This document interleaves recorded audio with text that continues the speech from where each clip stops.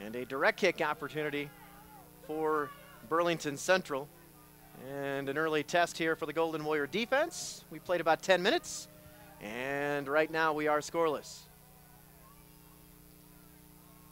And the direct kick sails towards the goal, and it's going to go up into the air, and it is going to go over the top, and Kyle Mason climbed the ladder, got way up into the air, deflected that over the top of the net, and we remain scoreless. Boy, Mason did a great job there. That direct kick was nearly perfectly placed, but Kyle able to get just a fingertip on it to keep it out of the net, and now a corner kick opportunity for Burlington Central. We stay scoreless here, but that was close, as Burlington Central almost scoring on a direct kick, and now they're going to score on a header off the corner kick. Burlington Central on a deflection scores on a header, and Burlington Central draws first blood on the deflection. Eric Uribe scoring for Burlington Central at the 29:34 mark. The sophomore fires the ball up ahead, trying to get it to Conrado Solis, but headed out of there nicely defensively by Burlington Central. And in transition are the Rockets, pushing quickly up the far side. Brenner back, Kromek back, shot on goal is wide, just wide. And wow, that was fortunate that Mason stayed with that, Jason, because that ball took a funny hop there, and it was dancing right out.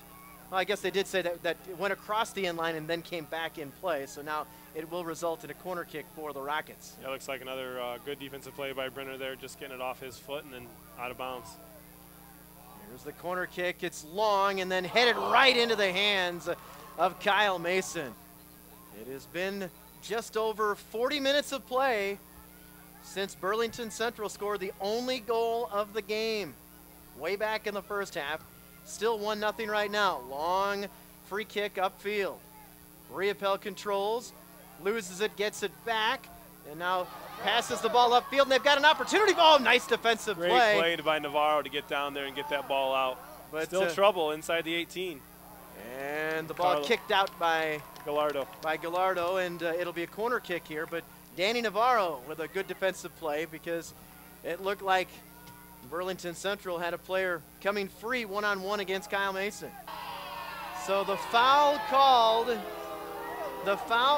on Burlington Central, and a huge opportunity right here, Jason Austin, as a penalty kick, and it is going to be freshman Conrado Solis. Yeah, it looked like a very aggressive header there that Burlington Central was a little too aggressive with. Conrado has a chance to tie it up. 1-0. 1-0 in Burlington Central on top. The penalty kick for Solis, and he missed it.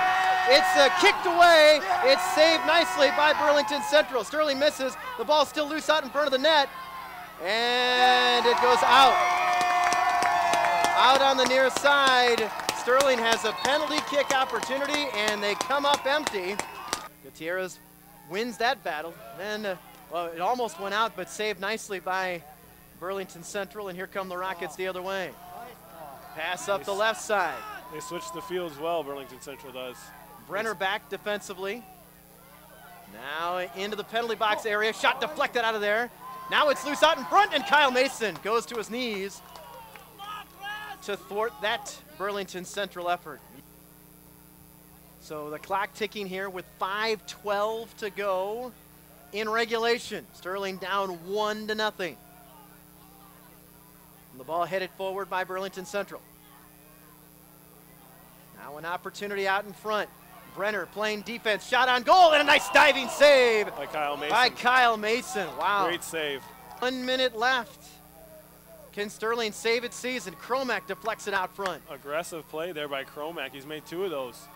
Good plays. Ocampo to Gutierrez. Now long up court pass, trying to get it to Conrado Solis out in front. Solis with a shot, and right at the goalie. It is a chance. Yes, Sterling did. Solis had an opportunity. 40 seconds left. Now, Jason, is there enough time to get another one? Just a second to go, and that's going to do it.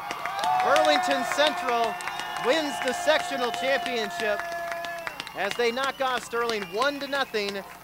As Burlington Central gets a goal from Eric Uribe, Jason, 11 minutes in the first half, and they hold on and they win it 1-0. You know, my guys, they were mentally prepared for this, physically prepared. You know, they gave it their all, they left it all on the field. Just things didn't go their way. You know, we don't really consider, well, I don't want to disrespect Burlington, but the 1-0 lead, you know, that was kind of a little bit of luck. And, you know, my guys were trying to tell my guys to take it that way, you know, and, you know, at the end they pushed hard, you know, from start to finish, they fought the whole way. And that's all that mattered. Yeah, absolutely. You know, your offense had some opportunities, you know, to do some things, but for the most part, their defense was solid and didn't give you a lot of good opportunities. You know, why was their defense so effective tonight, in your opinion? When we watched them play Freeport, you know, it seems like their back four and then also one of their center mids, just they communicate well. They just read each other, you know, perfectly, and that's a really tough situation. You have to play your passes right. You know, the off-the-ball runs have to be timed just right. And, you know, today it was just hard to get around that. The penalty kick that Conrado had, I guess, you know, sometimes you mentioned luck. Penalty kicks, sometimes are luck. It's a matter of the goaltender guessing the right direction. He guessed the right way, and it didn't happen. Were you confident when Conrado got the chance on the PK that he'd be able to put it in? Well, I mean, you know, Conrado's been my clutch player in the playoffs, and, you know, to be honest, I didn't think anything. I was like, okay, this is in. You know, Conrado's got this, you know. And, you know, maybe he overthought it. Maybe he was thinking too much in his head that, you know, and psyched himself out. And, you know, it did get to him. We had to pull him aside a little bit and say, look, you know, shake it off. Go back in there and be that clutch player. And, you know, he's a freshman. He's young. He's got a lot to learn, and he still has, you know, a lot more time to improve on things. And that's one of the things, you know, just that game experience for the big situations like that. You know, you can't expect too much from a freshman.